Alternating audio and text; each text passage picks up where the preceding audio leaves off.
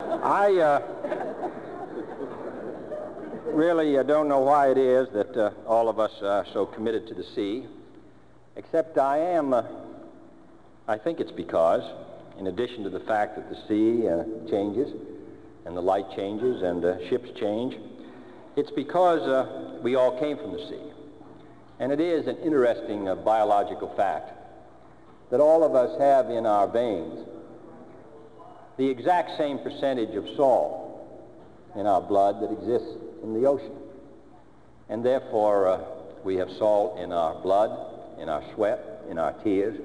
We are tied to the ocean. And when we go back to the sea, whether it is to sail or to watch it, we are going back from whence we came.